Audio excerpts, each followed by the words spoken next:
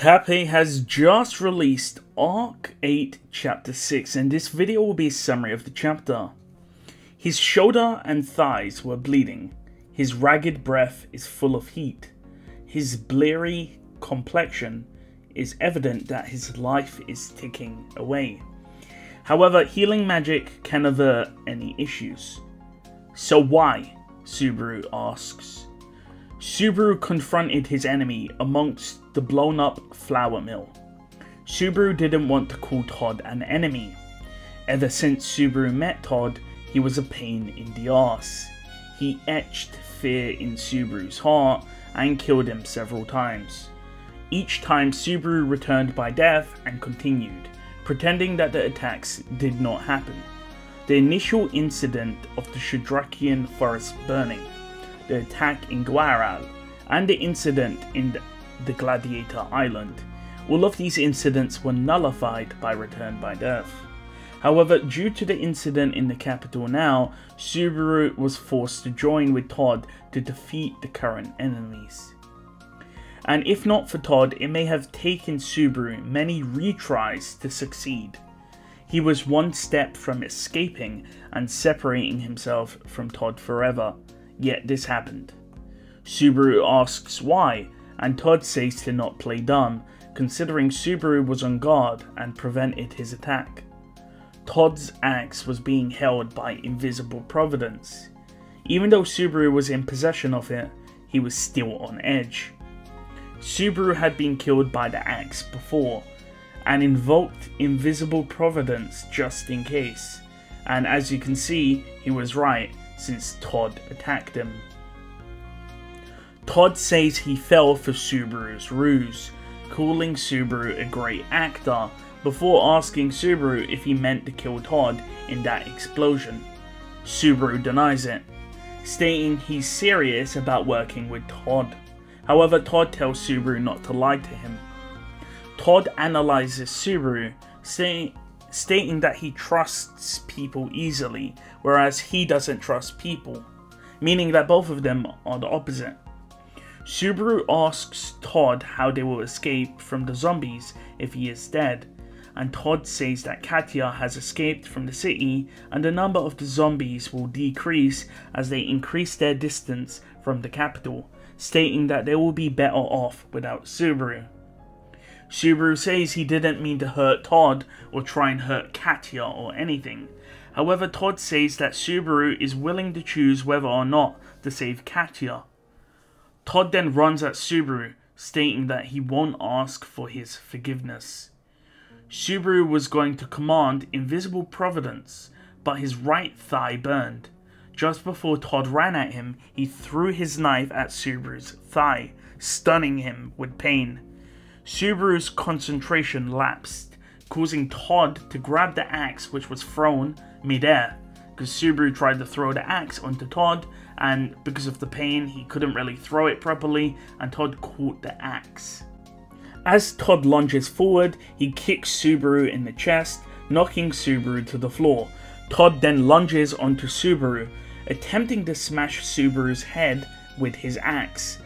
However, Subaru uses both of his arms and invisible providence to try and stop the attack. Todd tells Subaru to die, and Subaru says no. From the outlook, this battle was laughable, it was unprofessional and muddy. Warriors will usually use skills and tricks, yet these two were just fighting in the dirt. Todd then says that he doesn't understand, stating that Subaru is willing to die, but now he's resisting, calling him disgusting, essentially saying that Subaru dies, or has a willingness to die, depending on his preference. Subaru continues to resist, however blood pours from his ears. Using invisible providence for a long time is taking a toll on him, and Todd states his weird magic trick is at its limit. However, there was a sound, and both of them were startled. The reservoir, located far away, cracked, and a torrent of water broke free. Todd was distracted momentarily, which allowed Subaru to twist around. This caused Todd to fall down, and Subaru rolled away. Subaru then stands up and looks at Todd. We see that Todd also stood up and blood dripped from his mouth.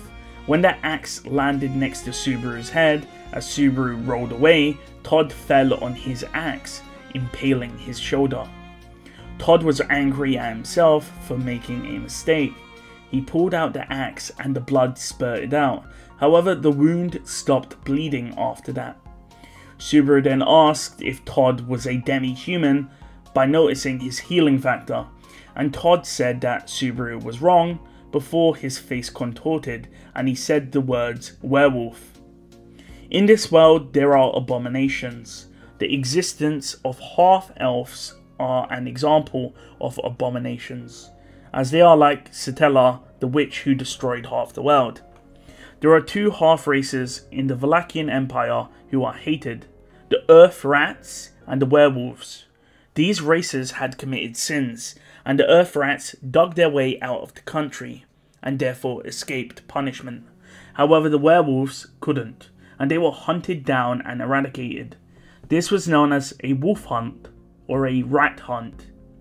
These werewolves would then state that they were wolfkin in order to blend in. There was of course one exception, Halabel, the strongest person in Kararagi, who would publicly state they were a werewolf.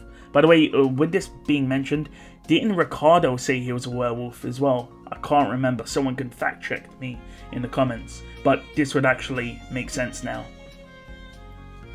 Subaru was struck with fear hearing this.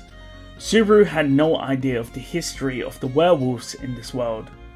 Todd states that Subaru doesn't look surprised that he's a werewolf. Subaru is confused about the situation, but decides that he's going to do one thing, and that is that he will not kill Todd. Hearing this, Todd starts laughing, before stating that Subaru is a monster, even worse than that last zombie that they saw.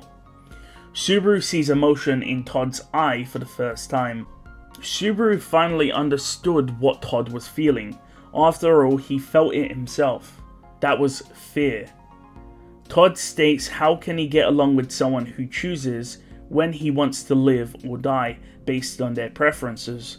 Essentially, what he's accusing Subaru of doing is choosing who lives and dies, and essentially when he wants to live and die.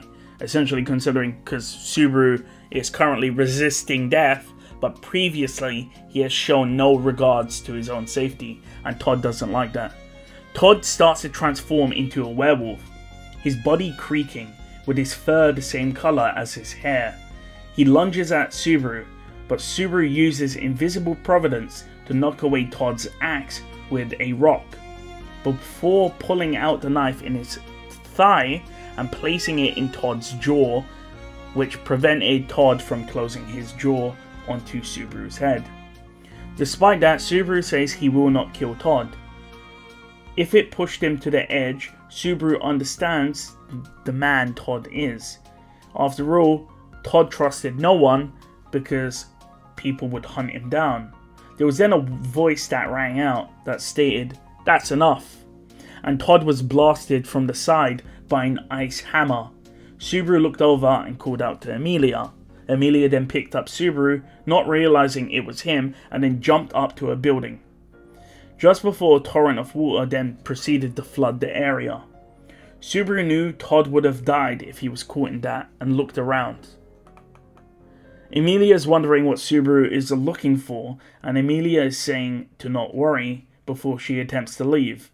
However, Subaru was just sitting there and was too slow to react to see that Todd was approaching from behind and attempted to bite him from behind in the head.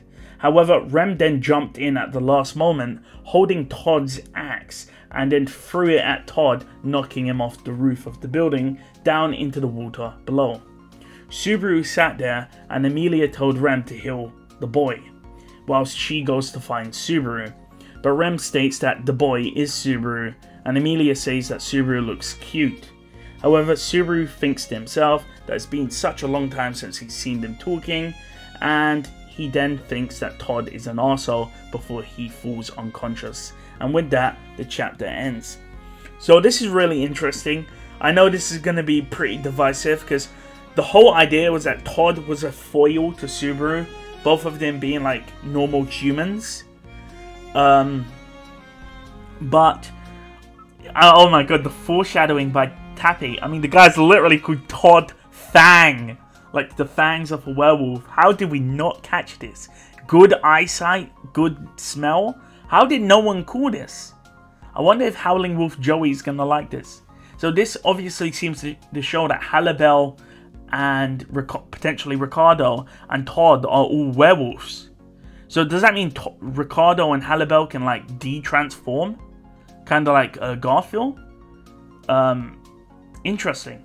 But by the way, I do feel like Todd will become a good guy, because the whole idea of why Todd doesn't trust people is because werewolves are hunted down, right? But if Todd sees that Emilia, a half-elf, is friends with Todd, why would he hide himself? He would trust that Subaru won't betray him.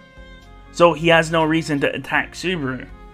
And yeah, what do you guys think of the chapter?